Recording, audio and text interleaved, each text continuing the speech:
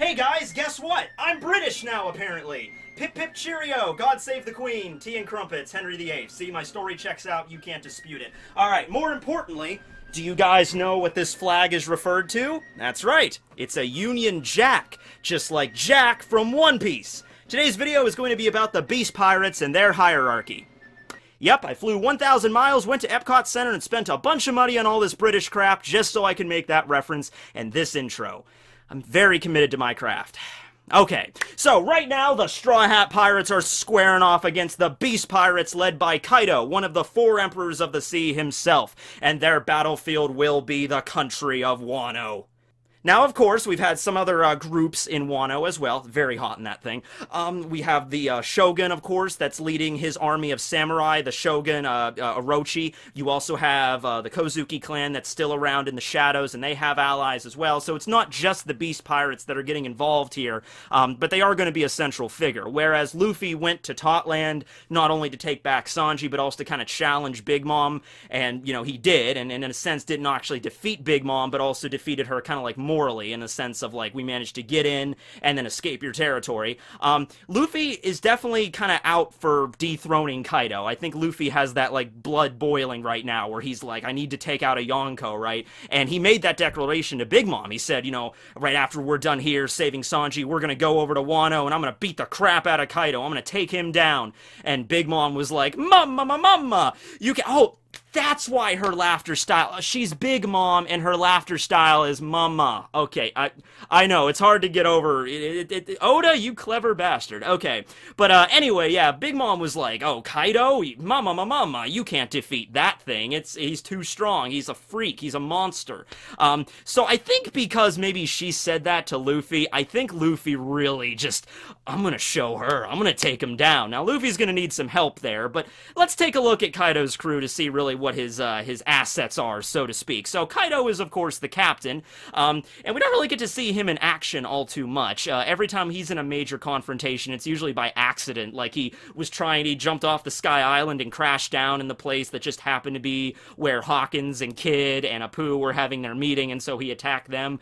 But, I don't know, Kaido so far hasn't really seemed like the kind of guy that, like, you know, I'm gonna go handle this situation myself, because he seems like he has a lot of heavy hitters on his crew. Now, directly under Kaido, we have the 3 calamities. We've only seen one of them so far. They're named after natural disasters. The one we've seen so far is Jack, the Drought. And Jack had the power of the ancient zone elephant fruit, so he could become a mammoth. Now, this is hearsay and just like my theory here, but I'm going to assume that all of the calamities have the power of either an ancient zone or a mythical zone. The zones are the thing with Kaido's crew. That's their aesthetic. That's their focus, because they have the smiles, the artificial created devil fruits, and all of these artificial created devil fruits, for whatever reason, there's none of them that are Logia or Paramecia. They are all zones. Maybe that's because they're the easiest ones to manufacture, or another popular theory is that they're actually taking like the spirits of animals and turning them into fruits. Maybe they're the only ones that could be manufactured, but whatever the reason why they're all zones, the title of Kaido is Kaido of the Beasts. So mostly everybody in his crew is probably going to have the power of a zone fruit. And we've already seen this with the other groups like the Gifters that all have, you know, like fragments of their body, like that one guy had a lobster claw. We've seen Mouse Man, we've seen Batman, we've seen Gazelle Man. So that's the thing we're going with here. But when you get up to the calamities, you'd figure there have to be like something else to kind of give them that extra, you know, combat boost, you know, something to make them interesting. So Jack had an ancient zone where it wasn't a smile, it wasn't artificial, it was just a normal devil fruit, one of the very rare kinds. So I'm thinking maybe every time they come across a really rare fruit like that, that's like one of the heavier hitters of the crew gets it. All the underlings and the scrubs, they get the artificial ones that can come off an assembly line. But whenever they get something really valuable, that's, you know, they give it to a calamity or a headliner or somebody of that, you know, line. So Jack was known as the Drought because he could turn into a woolly mammoth and he could like stomp out the entire terrain and so make it it like nothing could grow there anymore, and that's why he was referred to as a drought. We don't know who the other calamities are yet, and we don't really even know if... We know Jack is still alive, he's underwater, but we don't know if he'll ever make an appearance in Wano, if he'll be rescued at some point. I'm assuming he would be. I don't think Oda would just, you know, go through the trouble of showing him like that. Like, oh yeah, he's alive under the ocean, unless he was going to do something with him later, so I'm thinking Jack might get rescued by another calamity and then get brought back to Wano, maybe. We'll see where that goes. But as for the other calamities, well, things that I can think of are wildfires, maybe a tornado or a hurricane, a tsunami. I think a tsunami would be a good one, especially if we're going like, you know, land. That would be Jack, the drought, you know, devastating the land, and then the sea, maybe a tidal wave or something that could, you know, destruction from the sea, and then the air, maybe a tornado or a hurricane. Maybe that's the way Oda's going to go with it. And in that regard, we could maybe have, if they're all going to be ancient zones, I can think of a lot of cool stuff you could do with that. Like, you know, the air, like I don't know, the tornado, and I have the power of the ancient zone pterodon. Yeah, like, you could think of some really cool stuff there. Either that or mythical. But, hey, if you just want to keep the aesthetic of the ancient zones, we've only seen, like, 2 of those so far. We've seen X-Drake, who's also coincidentally part of Kaido's crew, and, we've also seen Jax. So if you want to add some more ancient zones to this mix, I would be fine with that. But then, moving on to the other sections of Kaido's crew, I already mentioned the gifters. We also have the pleasures. The pleasures, I originally assumed, were just the part of the crew that hangs out in Kaido's weird sex dungeon, but no, these apparently are just like the ones that are maybe a little bit more sadistic, and from what we've seen so far, the pleasures don't actually have the power of even the artificial zones yet. They're just basically like ordinary, really sadistic pirates, so maybe they're like the new recruits or something like that, like until you can prove yourself worthy to, you know, because even though they're smiles and everything, they come off an assembly line, there's not an infinite supply of them. You can't just give them out to every single person in the crew, and with the destruction of the factory on Dressrosa, there's no more smiles, you know, being created, so they would have to be a little bit more careful with the ones they already had. But then we have the gifters, and the gifters are the ones that do have artificial powers. We've seen, you know, Gazelle Man and Batman and everything, and it's something that we see with the differences between regular zones compared to artificial zones, where these guys, a lot of times we see like one part of their body, like with Sheep's head, he could turn his fist into like a horn and then punch people with it, but we didn't actually see him turn into a full sheep. Maybe he could, maybe he couldn't, we don't know. The thing that's odd is because we've never seen a zone be able to do that kind of stuff before. Like, for instance, Dalton, he had the power of a bison zone, right? But Dalton didn't turn, like, his fist into a bison horn and then, like, stab his opponent with that. Like, he could turn into, like, the standard 3 different stages, you know? So, it's probably some benefits, but also some drawbacks from these artificial zones in some way, in some form. But we're not really here to talk about that. We're really here just to talk about the hierarchy. So far, I'm going to say the pleasures are on the bottom, and then you have the gifters, and then we have a new group that was introduced just during this arc. We didn't even know about them beforehand, and that was the headliners. So far we know that there's 3 headliners, possibly more than that, because I like to think that if we're going to go with, like, the hierarchy, it goes headliners, and then the calamities, and then Kaido. Each of the calamities might be in charge of 3 headliners, and then those 3 headliners can, you know, have a battalion of gifters and pleasures to do with as they choose. So maybe when he was talking about, like, oh yeah, we only have like 3 headliners right here in Wano, maybe they were referring to the fact that there's a calamity that controls those 3. Perhaps when Jack invaded Zou, maybe Sheep's Head and Gene Rummy, maybe those were his headliners that could control the gifters and pleasures, because it did seem like Sheep's Head and Gene Rummy, they had some authority over the other members of the Beast Pirates while they were on Zou. You know what I mean? And whenever, you know, they messed up and they had to go report back to Jack that they couldn't find Raizo at Zou, who got punished for that? Sheep's Head got punished for that. So I could see that going down. Like, you know, Sheep's Head is the headliner. He goes, reports back to his superior, who is Jack, a calamity, and then he's like, I'm sorry, sir, the ninja's not there. We looked all over, we couldn't find him. I guess he must not be there, really, after all. And then Jack punished him, you you know, hang him up sideways and used him as a punching bag, basically. Now, if we're gonna go along with that line of thinking, we still don't know the Calamity that's the superior of the 3 headliners right now, but we do know the names of the 3 headliners, and we've only seen 2 so far. You following me on this? It's actually not that complicated, really, because Kaido seems like the kind of guy that doesn't pay too much attention to, like, his crew or, like, the different, like, paperwork and the hierarchy and stuff. You know, Kaido's just this big muscle head, really. Who knows? Maybe he's a world scholar. We don't know. But with Big Mom, I mean, she had an entire family and all these islands and stuff. Maybe a little bit more harder to follow. But with Kaido, like, I've said it before, all the members of the gifters that have these artificial zone powers, they are given the most obvious names ever, so not a lot of creativity here. But as for the 3 headliners we know right now, well, one of them we know really well, and that's Basil Hawkins, who was a member of the Worst Generation. Really no introduction there. He was one of the supernovas that was at Sabaody. We know a lot about Hawkins. I made a whole video about Hawkins, so yeah, he's one of the headliners. Then we have Hold'em, who was the beneficiary of the lion artificial zone, and like I said, it's a little weird because he has a lion head sticking out of his body rather than, like, becoming a lion himself. He has a lion head sticking out of his tum-tum, and it's useful in certain regards. Other times it seems to be getting on his nerves, but this is Hold'em. I don't think Hold'em's going to be around for much longer because Luffy's confronting him right now in the manga. I think I think in the next fight, Luffy's going to knock the shit out of Hold'em, and then we're probably not going to see him again after this. But this is Hold'em. And the last one is Speed. And we do not know who Speed was, we just heard his name. So I'm going to assume maybe he has the power of a cheetah artificial zone, or, I don't know, an ostrich. Ostriches can run pretty fast. So, yeah, maybe something like that, but we don't know anything about Speed. Now, if we're going along with that logic, let's say there's one Calamity that's ruling over all of them, and keep in mind, Wano is a really big country, and right now they're only in, like, one section of it. Granted, they're hanging around the capital of Wano, in the Curry region, but there's a few other regions of the place. So it's entirely likely that Kaido might have broken up the country of Wano under the control of the 3 Calamities. And Kaido doesn't seem like the kind of guy also that's really, you know, like sitting up there dealing with the day-to-day activities of trying to take over a country.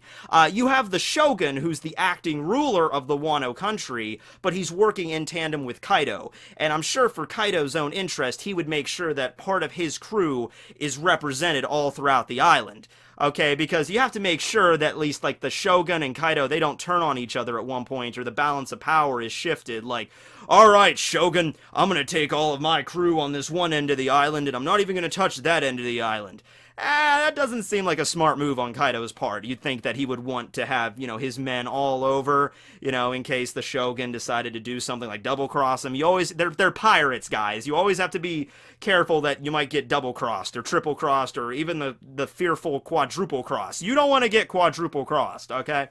But, yeah, so let's say that, like, all 3 of the Calamities had, like, a section of the island that they were under direct control over, and, you know, Kaido is there too, but he doesn't really care about the day-to-day operations. You could go to him with a grievance or something, but it's like, most of the time, don't even really bother him, because Kaido's the kind of guy that's just, like, chilling out and drinking his booze and stuff like that, and he's an angry drunk, like, 90% of the time, and a depressed drunk the other 10, so it's just like, you know, okay, when we need you, you know, if somebody's really causing that much of a problem, maybe he'll take action, like when Luffy starts beating the crap out of the headliners and maybe a Calamity or 2. Maybe that's when Kaido will come out and be like, what the hell is this shit, you know?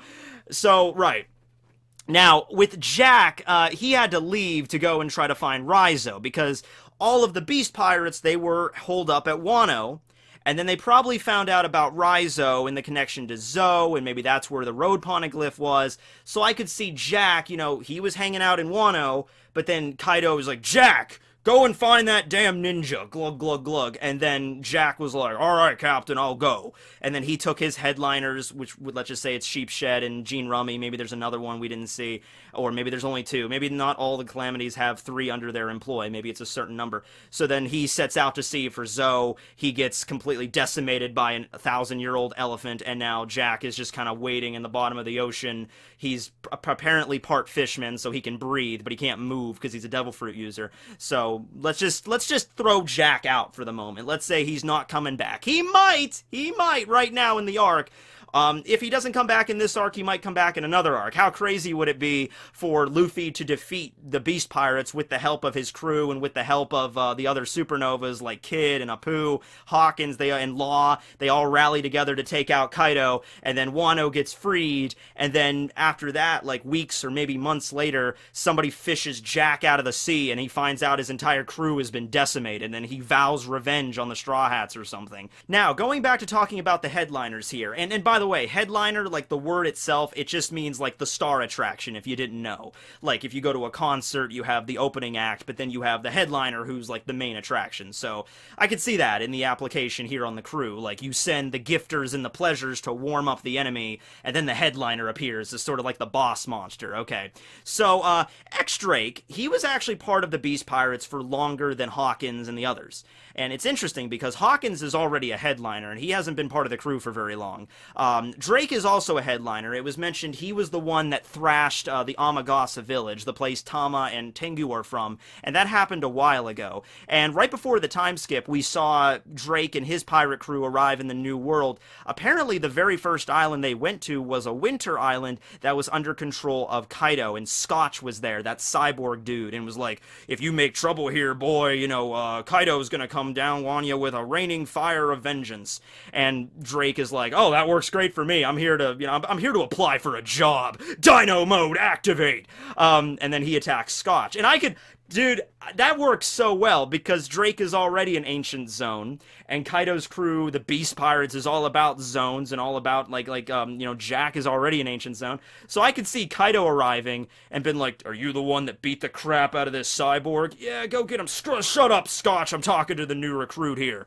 You think you could be part of my crew?" And X-Drake is like, "I'm here to try to be." It's like, "Well, actually, you're a dinosaur. You're already invited. You're in. Come on. I mean, we have a woolly mammoth. Now we have a fucking dinosaur. This is gonna be great." So I think it was probably easy, relatively, for Drake to gain access to the crew, and now he's working as a headliner as well for maybe another calamity, and that's the reason we don't see him right now. He wasn't working for Jack, because we didn't see Jack hanging around very much around X-Drake. And right now, Hold'em and Hawkins, we don't see Drake around very much now. So it's possible that Drake is like in another sector of Wano and he's under the command of another calamity.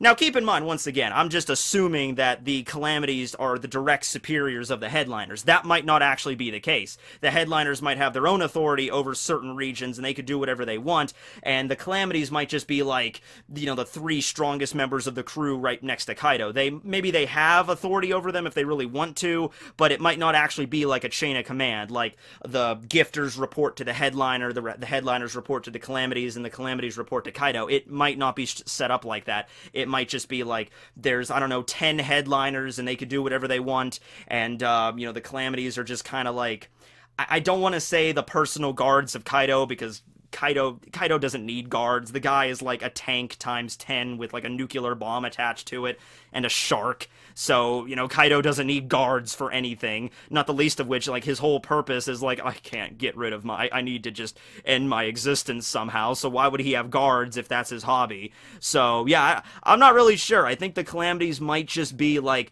the strongest members of his crew that he'll send out when there's like a really important task to be done, like trying to locate a road poneglyph or something like that. But otherwise, you know, they don't directly take orders, they don't really give out orders, they just kind of do what they want to do. Maybe the calamities, maybe think of them something like that. Or think of them just like what their titles are. They're disasters, they're calamities. Their sole purpose is just to kind of put the fear of God in the people. You know, like, yeah, Jack, the people down in that town there, they're getting a little bit too complacent. Go down there and crush all their crops just to show them who's boss. You got that? Glug, glug, glug. He's like, right, I got that, Kaido. And he goes down and does it. You know, maybe that's what their purpose is. Like, they just attack without warning, without direction. They just do what they need to do just to kind of put the fear in the populace. That would make perfect sense. I mean, it's a Yonko crew, after all. You gotta kind of keep that fear train moving. And so the last thing I wanted to discuss here is the possibility of there being another group that we just haven't been introduced to yet. So we have the gifters, we have the pleasures, maybe there's another group that's like responsible for something else, maybe responsible for espionage or something, and they're called the Watchers. I don't know, I'm just trying to come up with like maybe there's another section that we haven't seen so far. So far with the gifters, most of the devil fruits that they've been given are like combat based, like Batman. Well, Batman has the ability to hear things from a long distance, so you might be thinking he's good at espionage too, but he can also like attack people with the bow and arrow. We saw like the lobster dude and all the ones that attack Zoe. Hold'em, you know, he's not a gifter, but I guess he is a gifter. He's just he's a headliner as well, so maybe they can like, you know, cross into another section. But there might be another area of the crew that we don't know about yet. Maybe when things are really hitting the fan and the Straw Hats and, you know, the Heart Pirates and they're wrecking everything and everything's going to shit, maybe at that point Kaido's like, you know, send out the destroyers, or send out this other part of my crew that we didn't know about yet. So think of that possibility as well. But overall, I think it's a pretty basic kind of setup for a crew, especially if that whole calamity thing I was talking about it comes to pass. If it really is like all ancient zones and they're used as like just natural disasters that wipe out things, that would be a pretty cool concept, right? And then you get to Kaido himself, who I actually do not think has a devil fruit. I don't think he has an artificial zone or a regular devil fruit. I think he's just that freaking freak show strong. And you know, he swings that giant like that club around and stuff. He's huge. I mean, maybe if you're gonna say anything, he has some type of Oni devil fruit. That's usually what people throw out, but I like to think he's just a really buff dude. He doesn't even need it. And the fact that he commands 100 beasts under his employ, some of which are already incredibly strong, that just proves how powerful Kaido really is. And we might get that. We might get that later. Like Kaido gets really mad what the Straw Hats are doing, and he might, you know, take one. Like, let's say a Calamity fights against Luffy and the crew. And this fight is ridiculously hard. It's kind of like the fight that the Straw Hats had against the PX-4 at Sabaody. Like, all of the Straw Hats working together barely managed to take the PX-4 down. Maybe that would go down. Like, a Calamity comes out, all the Straw Hats work together, try to take down this Calamity. He manages to go back to Kaido, and he's like, man, those guys were really strong. And then Kaido just like, I'm mad at you, and just crushes him with one attack. And then that shows how powerful Kaido is. And that also shows that there's no way the Straw Hats can take out Kaido by themselves. They're going to need a lot of help from the other Supernovas and Law and his group, and they're going to, and maybe the Samurai and stuff. They're going to need a lot of help to take down Kaido. But that's another video. So thanks you guys for watching. Remember, British. So yeah, have a great night. Cheerio. Do you say that? Probably not. I hope that wasn't offensive. Just bye, everybody. Bye. By the way, what's a quid? Because that sounds like a variety of seafood. I'm not sure, but if you could tell me, that'd be great. Later!